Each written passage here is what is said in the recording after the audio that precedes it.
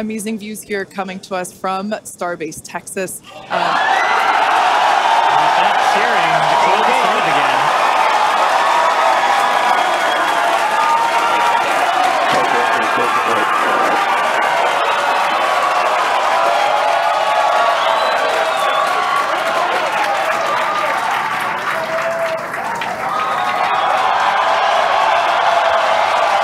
T-minus 15 seconds.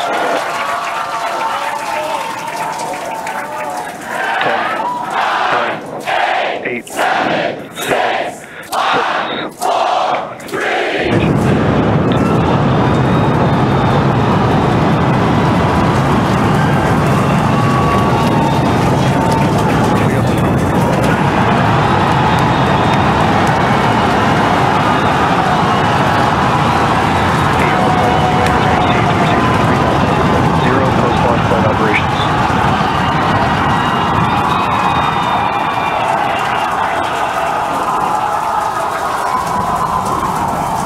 after chamber pressure is nominal.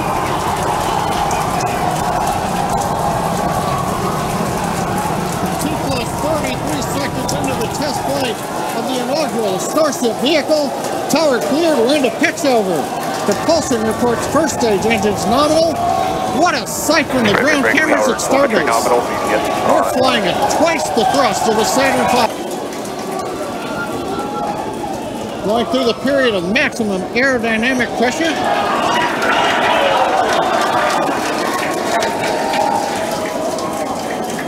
As the velocity increases, the density of the atmosphere is decreasing. Max Q. Lessening stress on the vehicle. The call out, max Q now.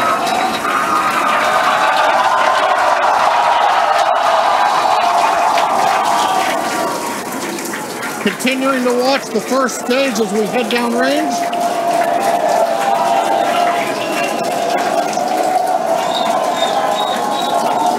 "100 seconds into flight.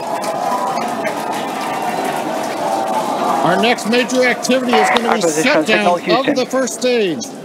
The Houston tracking station now acquiring the vehicle. With shutdown, we will get separation of Starship and Super Heavy and ignition of the Starship engines.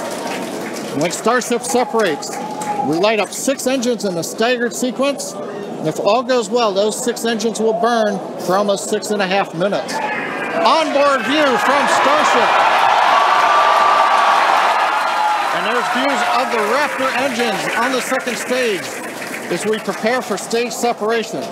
Now after stage separation, the first stage will flip and begin a boost back maneuver for landing in the Gulf.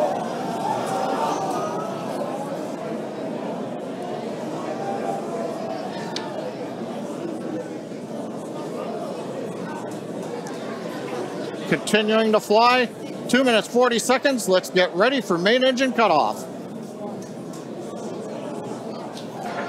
Booster engine cutoff. Beginning the flip for stage separation.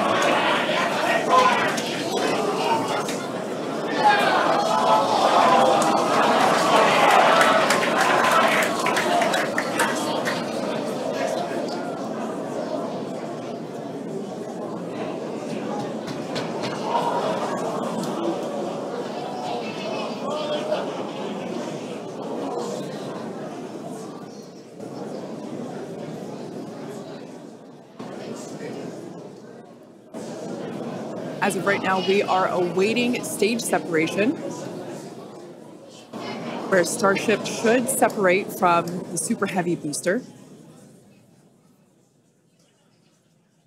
Yeah, Kate, right now it looks like we saw the start of the flip, but obviously we're seeing from the ground cameras the entire Starship stack continuing to rotate. We should have had separation by now. Obviously, this is does not appear to be a nominal situation. Yeah, it does appear to be spinning, but I do want to remind everyone that everything after clearing the tower was icing on the cake.